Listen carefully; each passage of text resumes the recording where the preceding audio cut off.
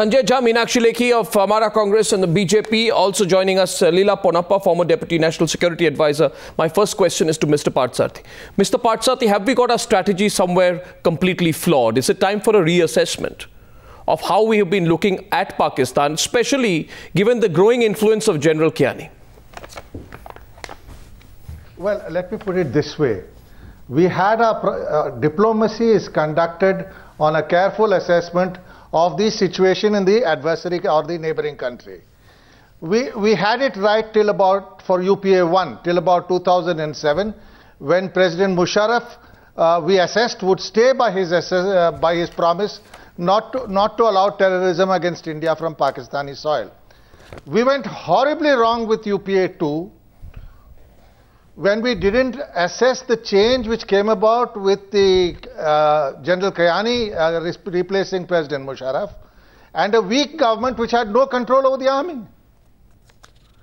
I mean, the president sends his home minister to the army headquarters, and General Kiani denies the home minister permission to enter the army headquarters.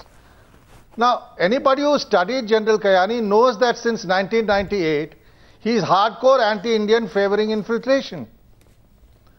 Now, the first signs came in Afghanistan when the Afghans told us that the attack which killed a brigadier-level Indian military attaché and a councillor was orchestrated from across the Durand line from Pakistan.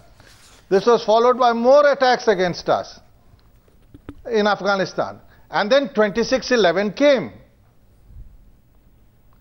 And it was also a huge failure on the part of us to act on actionable intelligence. We were so cozy about dialogue with Pakistan, disregarding they killed an Indian brigadier in Kabul. Well, 26/11 we paid the price for. Then went to Sharm el-Sheikh and then said that we are deeply sorry, they are accusing us of Baluchistan and we will have an irreversible dialogue, and nothing was said of 26/11. So the Pakistanis have taken us for a bunch of suckers, to put it mildly. And what they are doing is upping the ante across the LOC with infiltration, and the infiltration is largely Lashkar. And those they are infiltrating are killing sarpanches and panchayat members to undermine democracy in Kashmir. So what happens? The Indian army fires back when they are infiltrating. They escalate and mutilate our soldiers. The least we should have done, and this is the most shameful thing, after the soldiers were mutilated, at least as a measure of protest, we should have recalled our High Commissioner for consultations. That is the very least. But why didn't we? Other countries do in such circumstances. No, but why didn't we? I want to present 2 points to Leela Ponappa as I try and draw. Why didn't we? Just a minute. Why didn't we? Because we have boxed ourselves into a position of dialogue only, and dialogue on terms set by Pakistan. I'm not against dialogue. I want more Pakistanis to visit India. I want a people-to-people friendship. I have nothing against all this. More trade. But unless you get tough on terrorism,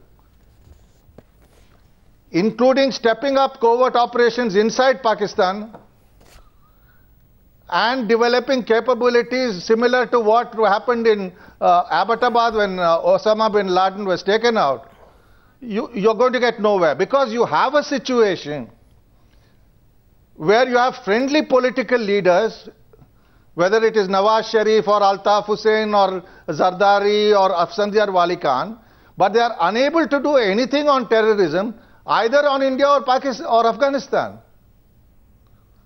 And now Afghanistan is cooling off, so they are going to turn more to India.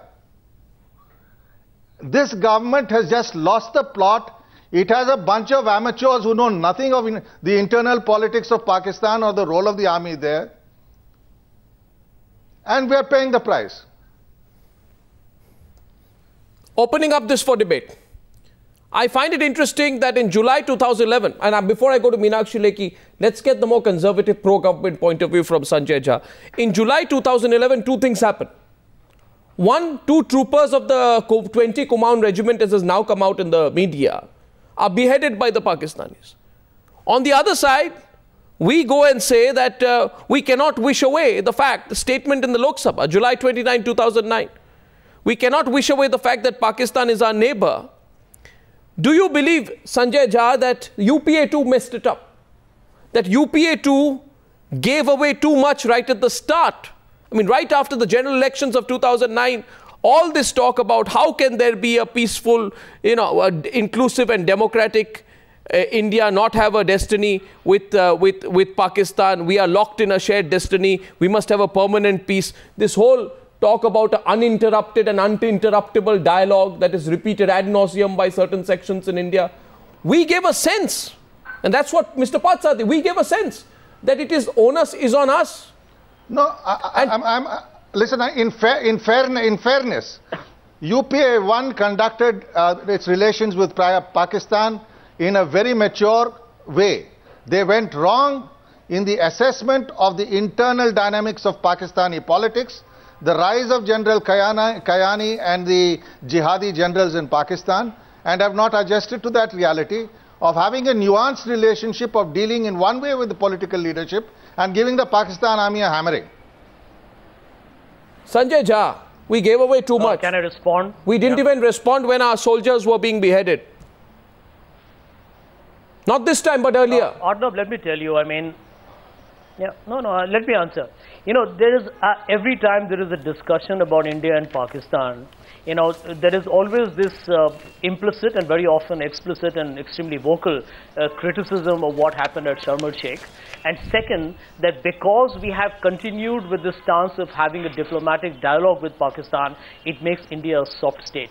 I don't think so. I honestly believe that, one of the most pragmatic decisions at Sharm el-Sheikh was looking at the fact that if you look at the country's historical context and more important, the future, I think the government was right in looking at the stakes India has in terms of a hostile relationship with an inimical neighbor of the past, vis-a-vis one with whom perhaps there should be an effort made to, try and see what kind of a solution can be brought forth. India's stake today, and let me add that because this is a point that very often we get into just nothing but a lot of political rhetoric about whether there should be a limited intervention, whether there should be more aggressive diplomacy. But I believe, Arnab, India in today's changing global context has a lot more at stake if things go wrong between India and Pakistan, or conversely things go right. No, I'm putting it down. If India has any degree of, perceived worldwide as a very, everybody knows it's a very dangerous territory. Pakistan, everybody recognizes, Arnab, we don't have to be hawkish about that. It's a dangerous country. It is fractured, it's got militants within, about Pakistan, Taliban, United States withdrawing from Afghanistan. No, these are some hard realities. Sanjay, 1 second. I think Mr. Partsarthi raised his hand out there. And that's something we cannot I'll get in Mr. Partsarthi and then Meenakshi Lekhi also. The fact is, we follow a predictable pattern in our relationship.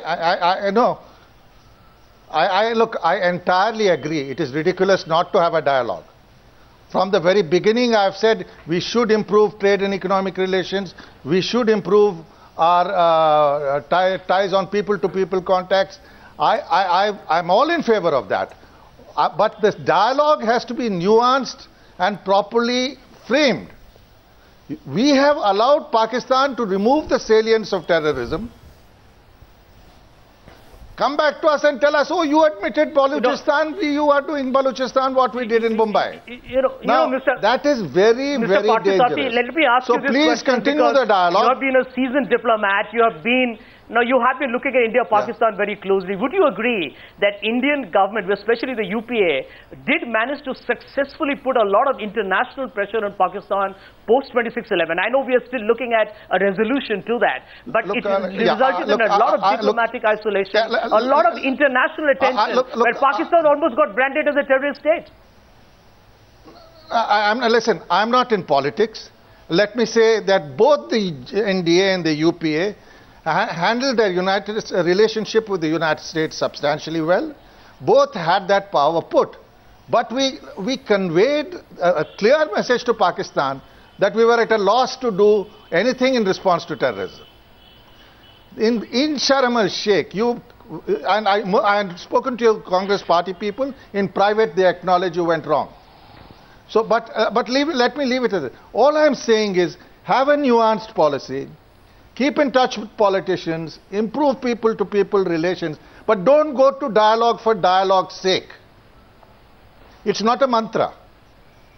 Therefore, have a nuanced dialogue. You know, before we resumed the dialogue and got an assurance from Pakistan, for 2 years, Brajesh Mishra had secret discussions with the Pakistanis. Satinder Lamba from the UPA government had excellent secret discussions. I am merely saying you've lost your way when you did not realize the implications of Kayani replacing Musharraf and a weak government which could not control the army. And now the time has come, to be honest, to have the capabilities to cause them as much harm as they cause us. Targeted at the military.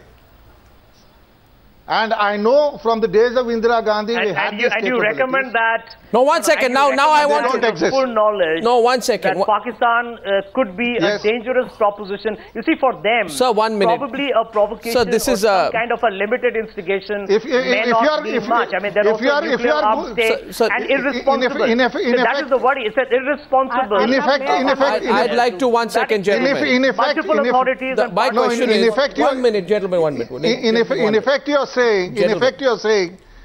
you're saying, let Pakistan come and run all over us and we do nothing in return. Yeah. In effect, Sanjay Jha, what you're saying is... That is not the way foreign policy is what you're saying. 1 second, Sanjay Jha. I'm going to get a political response and then I'm coming to Leela Ponappa because we lost the satellite link with her earlier. 1 minute, please. First, I want to get a political reaction. Leela Ponappa, I know you present the other strategic perspective. It's different from G. Partsati. I'll come to you for a full reaction. But Leela Ponappa, before that, to Meenakshi Lekhi. Not necessarily different. Oh, not necessarily different. I appreciate that. I will not try and create differences where there are none. But Mr. Partsati says negotiations don't happen by presenting yourself as sitting ducks. This whole business of being sitting ducks has gone on for too far. Meenakshi Lekhi first to the points made by Sanjay Jha that the onus is on us more, that we have more to lose. I don't... I think we have gained enough from conducting the manner in which we have conducted ourselves in running our country. We do not really have anything to lose. We had gained even in exposing terrorist links of the Pakistan. 2611 gave us the opportunity and we have lost the opportunity. Against Samjhauta, there was a United Nations Security Council resolution declaring Pakistan was responsible, and for our internal politics, we have allowed a different point of view to erupt because internal politics and subjugating certain factors was more important than internationalizing the issue and dealing with Pakistan firmly.